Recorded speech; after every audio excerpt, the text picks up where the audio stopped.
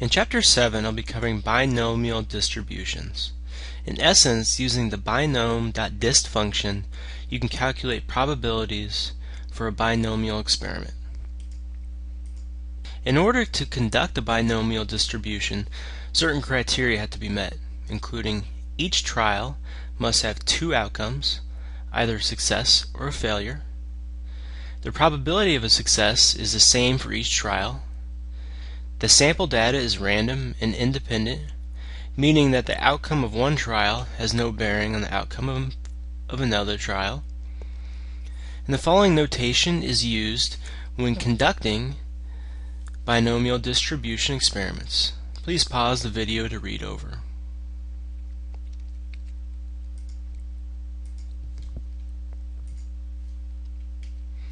So going back to the random assumption, here's a neat trick in Excel to randomize sample data. So I have the results of a survey here, and I need to randomize it to pull out 10 samples to test. To do that, under the random column, type equals rand,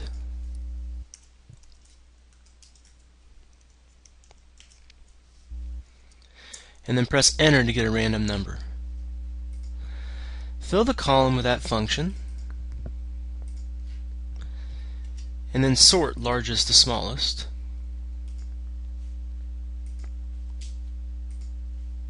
And this will also filter the other two columns, randomizing the survey results, so you can now pick a sample that you know is random and hopefully independent. Moving on, I'll go over two examples of binomial distributions. In this first example, we want to see what the probability is of getting exactly 2 4s and of getting 2 4s or less when a die is tossed 7 times. The number of trials is 7, and for each trial the success is 1/6 or 0.167. You then list out the successes in the X column, which is 0 through 7. 0 meaning that out of all 7 tosses you get no 4s, and 1 meaning that you get 1 4, etc. So calculate the binomial distribution, you need to use the Binom.DIST function. So I'm going to type equals binom, select Binom.DIST. So number of S, or number S, is the number of successes, or 0. The trials is the number of independent trials, which is 7.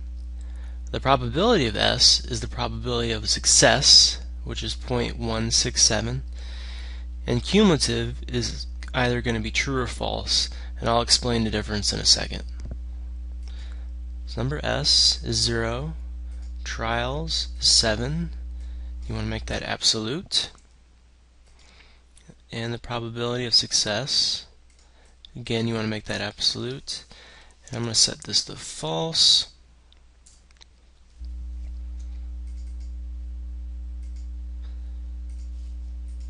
And so you can see the probability of getting exactly 2 4s is 23.49%.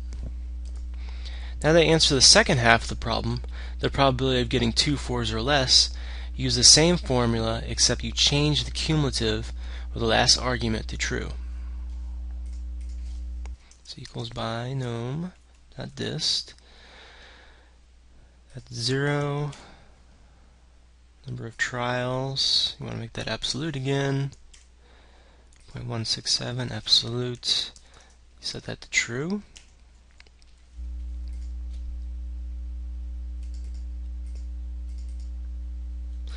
And so by setting it to true, what it does is adds up all the individual probabilities. So the probability of 1 is the probability of 0 plus 1.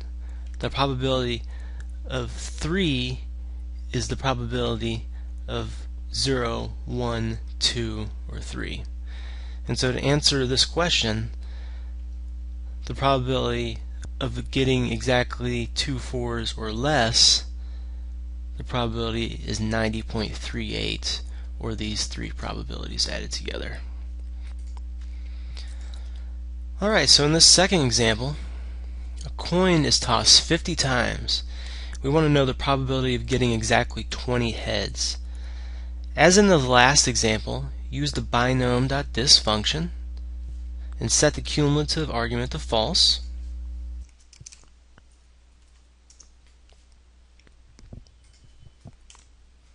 Number of trials, make that absolute. Probability of S is 50%. Cumulative is false.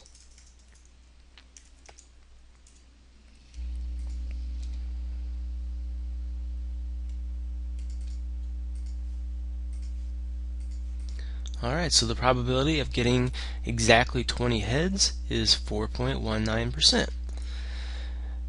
And I'll show you one last thing. I'm going to show you how to graph this. So you go to Insert, Column, 2D Column. Let me go ahead and move this up to the top. Delete that out. Now we need to change the horizontal axis because it's starting at 1 instead of 0.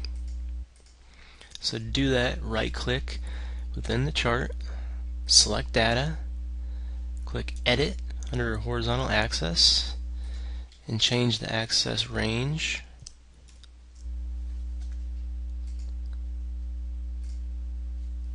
And then click OK. Make this bigger so it's a little bit easier to see.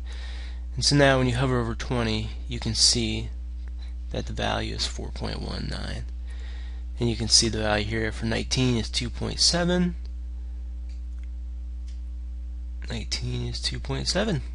Alright, thanks for watching.